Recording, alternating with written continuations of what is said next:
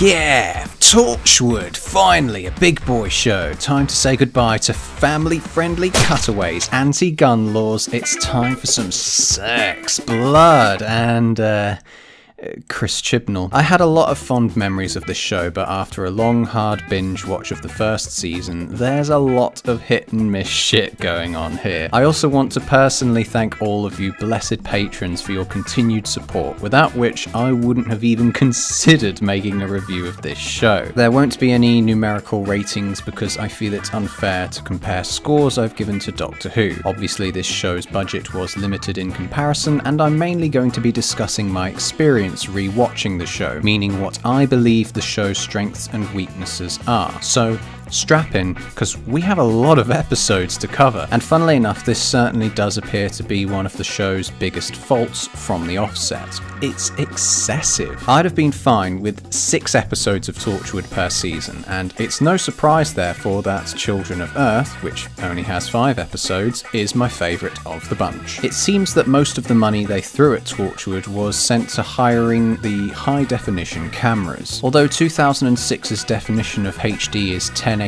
interlaced, this comes with its own technical issues like varying degrees of frame rate as a result of motion blur or CGI. Some shots appear very cinematic, whilst others give it a real soap opera vibe. These, shall we say, soapy shots in particular contrast horribly whenever a monster or, God forbid, a dinosaur appears on screen. The music in the series is serviceable at best. Murray Gold's input feels very thin alongside Ben Foster, but I'll give credit where it's due. That one metallic piece that plays over the Torchwood is ready for the future sequence is really gritty, but these very sequences are part of the drag too. I'm sure at the time it was necessary for potentially curious channel flickers, but binging them all one after the other, man, that mantra gets old fast. Anyone with a keen ear will also notice that in this first series they love playing Snow Patrol spitting games whenever they go into a bar to kill time. Anyway, that just about does it for my general thoughts. Let's jump into the first episode. Right from the very opening scene, the story plants seeds of conflict between Torchwood and the police. This is certainly a theme I would have liked to have seen more of, but unfortunately it only really comes into play again in the other Susie episode. I liked the portrayal of the police in this though, with 90% of the staff being layabouts, sick of their routine, and the remainder being officers who take their jobs seriously. This could have worked for Gwen as a character who's overly investigative but not appreciated, as she's instead rushed into being a proficient member of the Torchwood team. You get a sense of this when one minute she's sorting out a pub brawl, the next she's creeping down a corridor towards a weevil. Don't get me wrong, her first alien encounter is fantastic. This random Welsh hospital worker's commentary about plastic surgery leading to real teeth before getting his neck torn open was built up terrifically. The blood definitely doesn't have me fooled today, but this moment traumatized me when I was 10. This was in all likelihood the most gory thing I'd ever seen in my life, but in hindsight I think it's the build-up that makes this moment so worthwhile. A sealed off section of a building opens the doors to the unknown, and seeing a humanoid slowly turning into something grotesque as we get closer to it is really unnerving. I also liked the scene when Gwen managed to infiltrate Torchwood. After a horrific encounter with one weevil, imagining a whole underworld of them laying low in the sewers of Cardiff is certainly no pretty picture. Another theme that ripples through the first series is that of the captain's authority being undermined. Jack thinks he's running a tight ship, but everyone's taking bits of alien tech home with them for their own personal gains. It's a nice bit of fun, but in reality only establishes how two-dimensional our characters are. The show's age definitely shows in this sequence, considering no bag checks take place at Torchwood, and Ianto deleting Gwen's computer was downright hilarious. Jack himself struggles with his invincibility. He's still a flawed character due to having a fear of death, something he has to evidently face on a regular basis. Though this fear is somewhat contradicted by these bizarre shots of him standing on rooftops either alone or with Gwen. The climax of this episode was a little odd too. Jack appearing as a still PNG was funny, and it was quite astounding that Susie fired a gun twice in the middle of Cardiff and nobody gave a shit. You can have guns, but within the confines of Cardiff if it should prove to be a problem to overcome, especially when it comes to the police. Suddenly removing Susie also made Gwen remember all the stuff Jack made her forget the day before, just wrapped things up a little too conveniently for my liking too. Davies sets the stage in this episode and now hands the power over to a writing team. Let's see what they did with this freedom and power, shall we? Oh dearie me. Imagine a show that's advertising itself as being adult Doctor Who and having an episode that is known as the Sex Monster episode. It just sounds immature to say it out loud, doesn't it? I loved that the height of technology in 2006 was having computers built into the Torchwood car. Have these guys never heard of a thing called a laptop? Watching the initial sex scene itself 3 times was hilariously bad. Even this bouncer who lets in a girl because she snogged him and then wanking off in the CCTV room, the cringe meter went off the scale for me. It really confused me that Gwen, who was eager to impress on her first day, goes into the cell knowing she too could explode. Ironically enough, nobody in the team gives a crap about her, and like the bouncer scene earlier, seemingly all get off on the idea. After a really awkwardly pointless dinner scene, Gwen started typing on a laptop that wasn't even on, and all of a sudden Owen thought of turning himself into atoms too. Jack evidently doesn't hire people for combating alien threats, but more for their skills in the bedroom. I know Jack's a sex fiend too, but if all the characters are just sex fiends, why should I care? For the remainder of the episode, things just spiral right out of control. The fight between Jack and the girl in the base was really funny, as though suddenly this sex monster has both seductive and physical powers too. The combination of shaky cam and motion blur did not help this fight sequence either. The show has this actress perform this strange form of schizophrenia that doesn't aid the premise in any way. The girl goes into her ex's house where she asks, "Did you ever love me?" And the bloke flat out says, "No." And then they proceeded to have sex? Then they suddenly threw another strange factor into the mix, that she worked in a sperm bank. Had this been made evident earlier, this could have worked in the story's favour, but this is where the climax of the episode, no pun intended, occurs. And God, it's awful. It tries being funny by having the girl sleep with / kill all these men waiting to donate sperm, but once again just comes off as cringy and practically unbearable to watch. Not to mention the means of separating the monster from the girl was by having Jack kiss her, and then Gwen kisses him for... I haven't a fucking clue. This episode is a disaster. What was that episode about again? 3 episodes in and I'm realizing just how two-dimensional Owen and Tosh are. Yes, they have episodes dedicated to them individually, but at the start, they just seem like cardboard cutouts of man whore and geek girl. Gwen gives the team another reason to kick her off, but she gives Owen and Jack hard-ons, so she gets to stick around. No better is this established than when she spontaneously expresses care for Owen, and later in that really creepy scene where Jack shows her how to fire a gun. It is so overly sexual and yet gets super dramatic by the end as well, all just to show how lonely Jack is. Gwen and Owen manage to get into somebody's house without showing any ID or anything, and then Owen sees a flashback that looked cheaper than the pasties he bought earlier. 4 pasties for £1. He later goes to find the man from the flashback in the present day, and this scene has these ridiculous handheld close-ups that echo the same overly dramatic moments we saw with Gwen and Jack. Afterwards, Owen chases around the chav from Hot Fuzz. Even though their release dates were quite close, I wouldn't be surprised if this chase sequence was a nod to that film, given all the garden fences they climb over. Then we got the greatest moment of the entire series.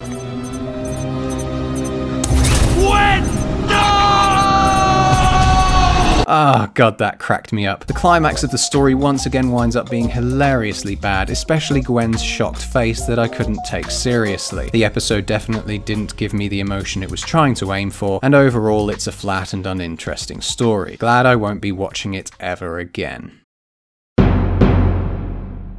Throughout the first 3 episodes, I was wondering why Ianto had so little to do. This episode acted almost as a revenge story and worked well for his character. All the pain he's endured and the secrecy must have been unbearable. Unfortunately, the reveal's hard rock anthem is just diabolical, and the whole episode is horribly filmed too. Once more, we have the handheld soap opera shit going on, but this time it's filled up with quick zooms too, just to make it all the more laughable. I'd complain about the cybersuit being objectifying, but let's be frank here. Objectifying is exactly what cyber upgrading does to people, so with the context of Doomsday hidden in the background, I'm giving it the okay. Intriguingly too, I watched the series with subtitles on, and the BBC like to colorize the texts to indicate who's talking. In the Cyberwoman's subtitles, she has a blue shadow, which I thought was a nice touch. It was funny that Ianto was mocked for his quote-unquote girlfriend in a similar fashion to when people are mocked for having digital girlfriends online as though they aren't real. In fact, having the whole episode localized to the base was a great idea too. We learn of the lockdown procedures that operate in case of internal emergencies. This does lead to a slight hitch, however. You know, I mentioned Gwen being rushed into the Torchwood team earlier? No better can this be seen than when she demonstrates her understanding of all the codes and protocols that the audience simply don't know about. It sounds boring, but Gwen is our most relatable character, so when she knows something we don't, we feel cheated. Just like in Chibnall's previous story, there's a lot of kissing in this episode too. Gwen and Owen getting all cozy up in a cupboard was weird, and Jack kissing Ianto felt very forced too. Then the pterodactyl saves the day, and my god, does it look awful. The episode left us on a high note though, questioning if we should treat all alien life with hostility, but unfortunately Gareth David Lloyd's performance lets the episode down here, as I honestly wasn't convinced by his sadness at all.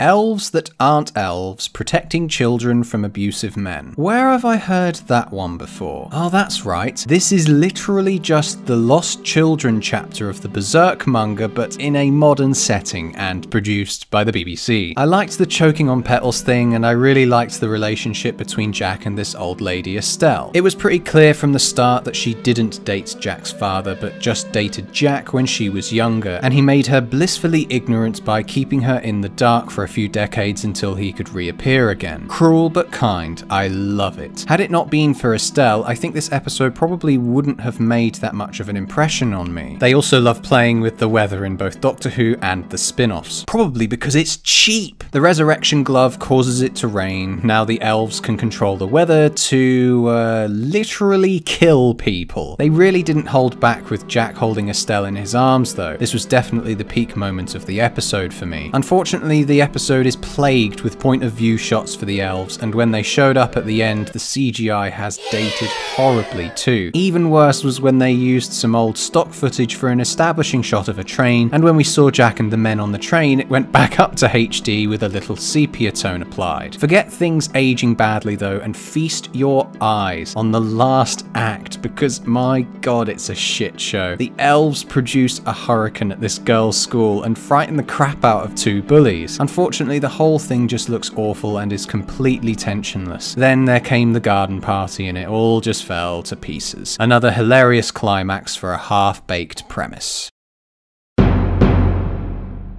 Now this is what I call Torchwood. I was literally about to give up due to the piss poor quality I had to sit through beforehand, but it all comes to the fold once we reach countryside. Better still is that this episode is written by our good friend Chris Chibnall, and I think it succeeds so tremendously because the monster of this episode is humanity. We aren't exactly sure what is creating all these bodies until 30 minutes in, and that's enough time to really ramp up the mystery and fear. There's more unknown in the wilderness than there is in cities, so the location is great for starters. We have a great sexy moment between Owen and Gwen, the corpses look fantastic, there's some really nice establishing shots of the Welsh valleys, and then shit hits the fan when the group got separated. And Gwen got fucking shot! The most dramatic thing that's happened all season, and it's It's a terrific moment. Not only does it feel like karma for her entanglements with Owen, but it genuinely surprised me too. Obviously she has plot immunity, but it was utilised perfectly when Owen was dealing with her wound. The injury looks so real, the sexual tension is through the roof, and Owen proves he's actually a doctor and not just some horny bastard. Hell,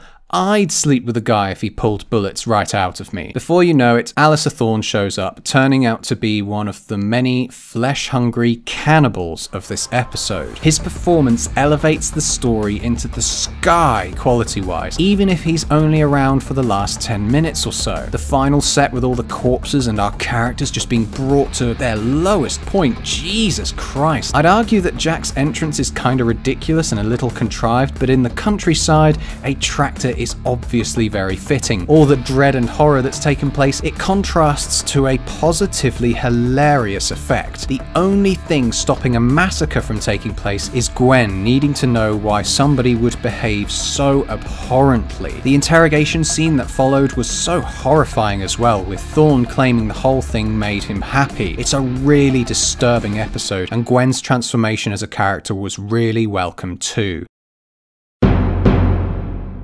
I don't mind this episode too much, maybe because it's the Tosh-centric one, the only character we know least about. How an alien seduces and manipulates her is kind of interesting. I think the idea of a pendant or device that allows a character to hear others' thoughts, though, is a bit of a sci-fi trope at this point, but it creates some good drama when Tosh is at work and hears Gwen and Owen thinking about when they're next gonna fuck. This is, however, the episode where a sound effect from the Halo video games is heard over and over again.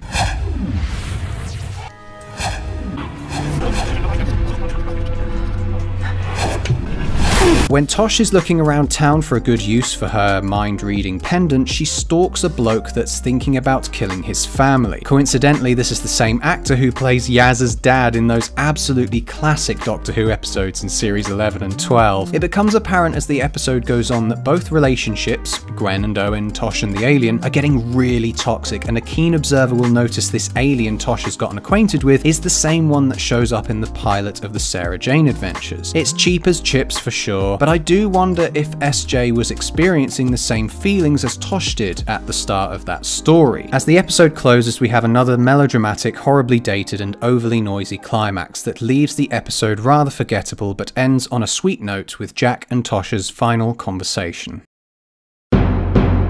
Now this episode has got to be my favourite of Series 1. It definitely redeems the pilot episode for its shortcomings and has to be one of the most brutal episodes too. The opening is awesome, seeing the corpses with Torchwood strewn across the wall in blood. It sets the seeds for this idea that Torchwood have been making a name for themselves and now people are killing to get their attention. The scenes reviving Susie with the glove were excellent, if a little too Gwen so special for my liking. The big hole in her head, the mystery of how she's still alive, and eventually finding out she's draining Gwen was fantastic. She did look kind of funny with the headset on, and all the antics in the club were a bit weird too. Gwen has some great conversations with Susie and Jack though, debating what to do with Susie, and the idea of replacement and succession gets thrown into the mix too. The gang then get locked inside the base with a really humorous and rewarding scene with the police having to find their password for them. Whilst that's going on, Susie's having an existential crisis with Gwen in the car, exploring ideas like how memories work and life after death. We're just animals howling in the night, because it's better than silence. It's moments like these where I realise how good of an actress Indira Varma truly is. Admittedly, she's the Sean Bean of actresses, seeing that she dies all the time, but her performances have always been consistently good, the height of which comes when she kills her fucking dad. We're thinking she just wants to say one last teary goodbye, when really she just wanted revenge for God knows what. All whilst Gwen is slowly being shot in the back of the head. Jesus Christ, it is all so disturbing. The final scene on the boardwalk was really crushing as well. It is what makes this series stand out so starkly from the show it's spinning off of. This cold-blooded murder from our protagonist just blew me away. Susie getting shot so many many times before they destroyed the glove. The slow-mo montage and song was a bit weird, but what followed with the stopwatch between Ianto and Jack was so saucy. I loved it. The sting in the tail though was when Ianto mentioned the glove being one of two, which just sent so many shivers down my spine and left me wholly satisfied with this brutal, thoughtful, flawed, yet horrifying episode. There I was, starting to enjoy the series a bit more, and they threw a Love and Monsters scenario at us. This episode can jog right on. I didn't even finish it, it was that bad. Eugene is literally just Elton, and as soon as the title theme played, I thought, uh-oh.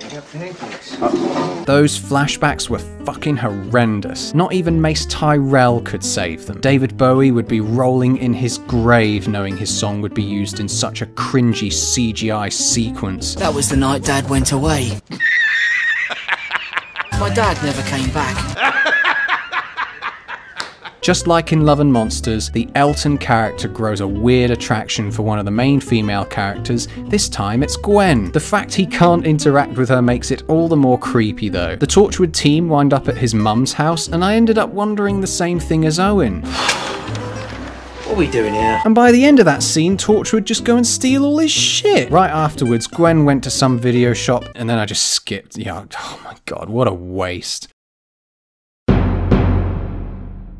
The way this episode integrated historic individuals into the present setting was excellent. People vanishing from their own times, Bermuda Triangle style, and then appearing in the present created great humour and a great story. People from the 50s seeing supermarkets was great, especially this approach that they are treated more like refugees attempting to assimilate. That was just brilliant. Attitudes may have changed, but horny men certainly haven't, and Owen manages to seduce the pilot. Watching Reese adjust to this random woman living with Gwen made for some great drama too. Even the scene when the man from the plane sees his son ridden with dementia was truly heartbreaking. Thing is though, I'm so used to these historical portrayals in Doctor Who that it didn't really stand out that much for me. Owen's sex scenes and attempts at love got a little cringy and tiring. Even the Romeo and Juliet antics with their departure just threw me right off. The absolute highlight though was seeing Jack with the 50s bloke enacting a weird form of euthanasia. That was so unique and emotional. Unfortunately, the episode leaves us on a sour note with this montage of everything that's just happened to force emotion down our throats. It's a decent episode, but definitely not one I'm thinking of rushing back to anytime soon.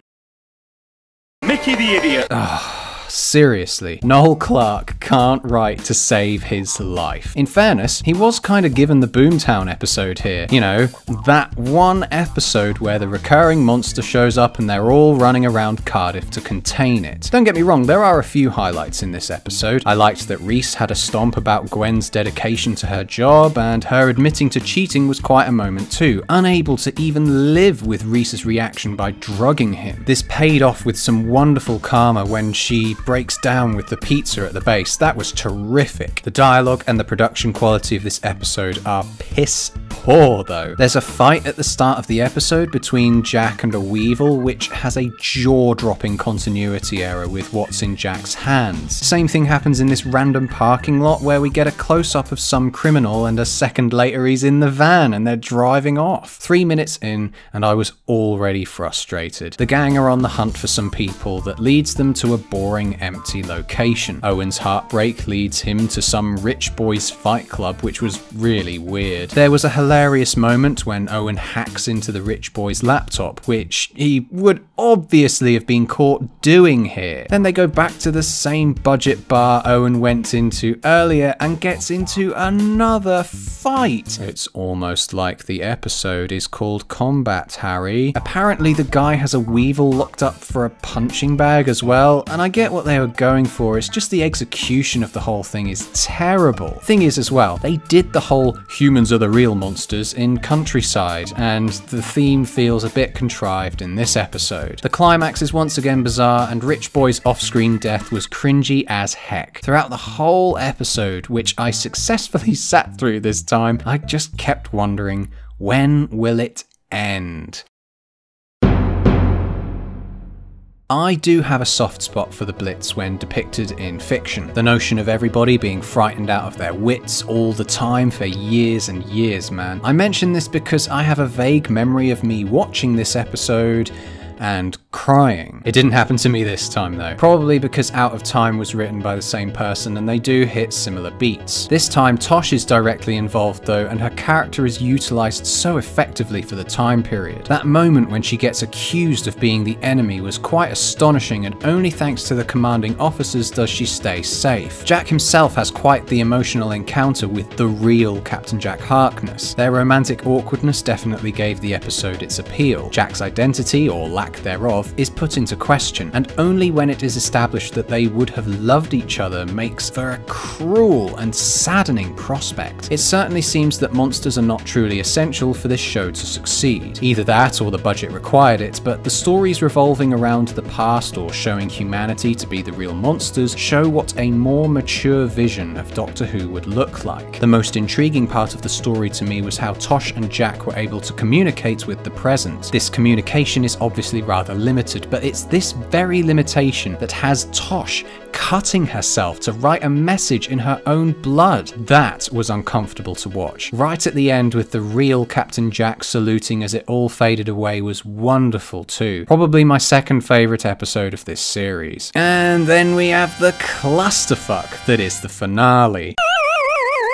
The only thing I liked about this episode was, ironically enough, Owen. How they handled the plague outbreak and when he finally went overboard was the most interesting parts of this episode. You even have a great concept of monsters and time flooding through the rift, but the execution is something else, man. The opening was so cringy, and from there I just grew bored and tired. I hadn't a clue what the Timekeeper did or why he was involved, which is funny because he played such a tiny role in the previous episode too, that whenever he popped up I was just left baffled and confused. Even after Gwen finally does something justifiable to keep Reese safe, the Timekeeper just stabs him for no reason. I literally wrote, "Time is spewing globally and too much weird Billis Manger shit is going on for me to pay attention." The randomness is inherent in the plot, but not what comes out of the rift, as Owen was reunited with his past lover. It kind of reduced the emotion behind their separation, because quite frankly I think Owen deserved to be left alone after all the lustful stunts he's pulled throughout the series. Just in case we needed more bizarre shit to fill up the runtime, they all started doubting Jack. He got shot again, and quite frankly we all know what's coming, so it all felt plain boring to me. Then, out of fucking nowhere, a giant outdated looking Minotaur came through the rift. Billis was there on cue to introduce it too, and I just laughed. The climaxes of the episodes in this series can be so poorly thought out. You can't just throw a monster in the last 10 minutes and expect us to care. It was so hilarious seeing it blunder around alone and then just cutting to corpses. Oh, it's Shadow kills people? How fucking cheap is that? And the solution? Just throw Jack at it. He'll kill it. Somehow. God, this was the most bullshit episode. They tried pulling another Jack death right at the end, which definitely wasn't fooling me. It's slow, it's shite, and all just so it can connect to the Utopia episode. What a joke. And that just about wraps up my thoughts on Series 1, guys. God, that took me longer than I thought. Hope you enjoyed this. Comment below your thoughts, and I'll see you all when I've wrapped up my review of Series 2.